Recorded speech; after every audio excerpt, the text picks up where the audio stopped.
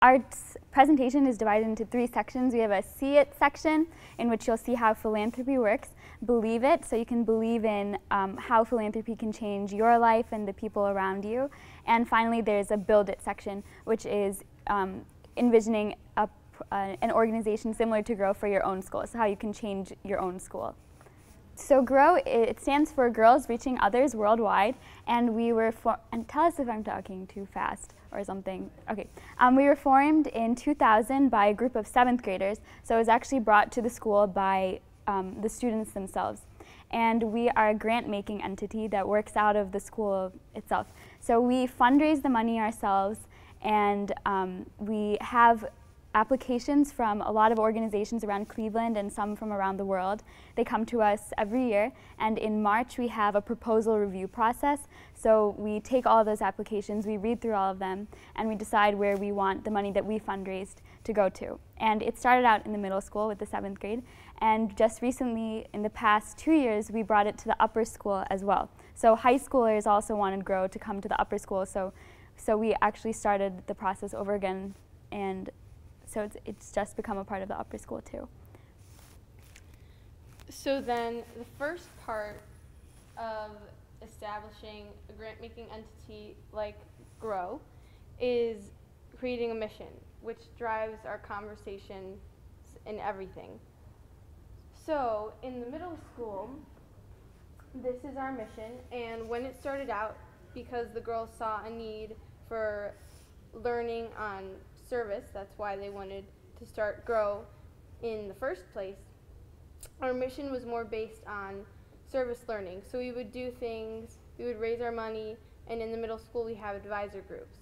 And so we would donate money to those advisor groups, and they could go out and buy things like fleece to make tie blankets, to donate to homeless shelters, or buy stuffed animals to give to kids that were in Rainbow Babies and Children's Hospital. Those are some examples. But as time went on, we saw that the need in our community outside of our walls was more for education. So we do things, one example is we fund an organization called University Settlement, and they have a back to school fair every year, and we fund for supplies for them to put in their backpacks so that those students have the right supplies to go to school. And this is how our mission reads now. The middle school branch's ultimate goal is to encourage and support educational programming by assisting organizations that address real community needs. GROW strives to develop civic responsibility, especially in the greater Cleveland community, so more people will aid humanity.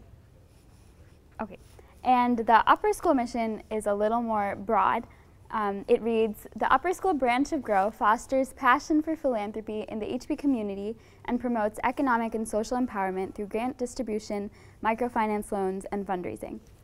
And the piece that we most focus on is the economic and social empowerment. So whenever we're doing our proposal review process in March every year, we always come back to the mission statement and do the proposals that we receive from organizations match our mission statement. And that's always something that we have to think about. And so the ones that are more what we deem economically and socially empowering are the ones that we end up funding. So our mission really guides the decisions that we make in our process. And also what sets the upper school apart from the middle school is the microfinance loans, and we work with an organization called Kiva. They had a booth here, I don't know if you saw it, but it was in the exhibit hall. And they work with, they give microfinance loans, and they have all kinds of people, but we focus on women, and so we can economically empower them. And we give loans to these women, and they eventually pay them back, and we also get back a small return in interest. So that process keeps happening, so we keep lending that money out again and again, and eventually over time it grows.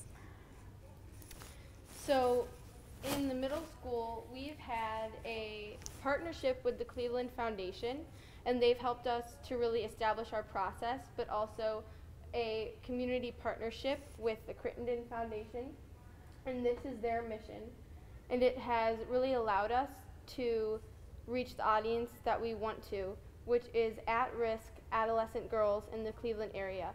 So what's really special about it is that it's girls helping girls. So that's really nice for us to have that personal aspect. And also it's really helpful with fundraising because we have to make all the money ourselves. So a lot of community foundations, they get large sums of money at a time, and we don't get that. So having this partnership since 2006, they give us about $5,000 a year, which helps so much because we're able to give out that money without having to do things like pop popcorn and sell snacks, which is the way we raise all the rest of our money within our school. When the upper school just started the Grow Foundation, and we just wrote our mission this year. Actually, we finalized it. And it's hard to write a mission because it can be too broad or it can be too specific, and either way it won't help you make a lot of decisions if it's too broad or too specific. So our keywords were economic and social empowerment. So that's what we always look for when we do grant proposals and when we read anything and try to relate it to our own organization. So when we wrote it, we looked at a lot of different missions. So you can see on the back of those sheets that you have are organizations that are here at the conference, and those, we have the mission statements written out right there. And you can read how they're all really different. Some are really long, some are short, some are specific, some are not specific. And some are there's also a difference between a mission and a vision statement. And the mission is more specifically what you want to do, whereas a vision is how you imagine the world after you've changed it through your organization. So you can think about that too. You can have two different mission statements, or a mission and a vision, or just a mission. But basically, it's like your guiding force for whatever actions you decide to take with your organization.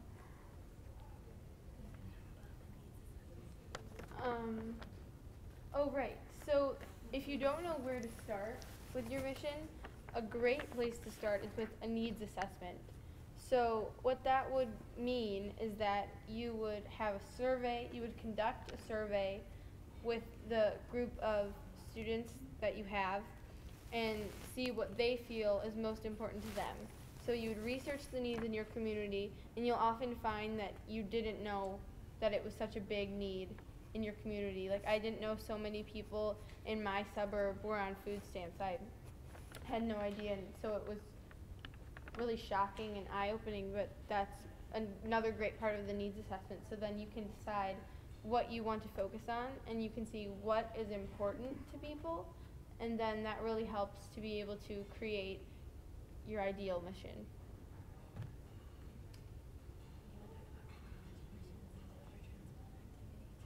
Sure, that's on the website. Yeah. So we have a page on the Generator School Network website that you guys can look at if you want to, and it has a lot of different handouts that could help you to start this at your school. Oh my gosh, so one of them is sort of a mock proposal review, again, like this. And so it would be, it's one kidney, and you have to decide, there are like, what? No, sorry. Okay, yeah, there's, or like who you have to decide who's going to get help with the surgery. And so there are about 10 people, and there are different benefits and different detriments to giving it to each person. So then you have to rank who most deserves it and who least deserves it. And so that shows you the challenges that we face during the actual proposal review.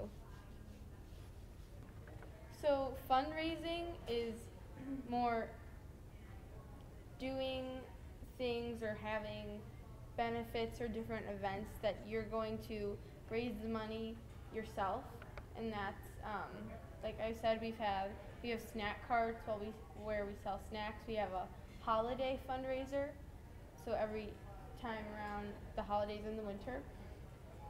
And then fund development is more it's sort of like our community partner that we have, and we receive the money from them annually for the most part, and then it's also investing and then getting interest on the money that you have saved, and then deciding how much you want to give each year. Do you want to save? Do you want to spend a lot more this year than you did last year?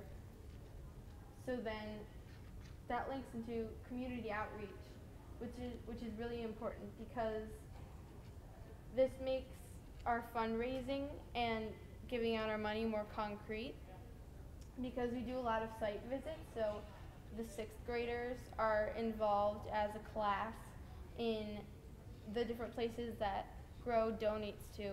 So it really helps them to see where their money's going. And then we have a lot of speakers come back to HB, and they not only report back to us about what they did with our money if we did fund them before, but they also talk to us about what their organization does to kind of advocate for their organization for us to think about donating to them in the future. Is there anything you want to add on? Well, I have an example of that.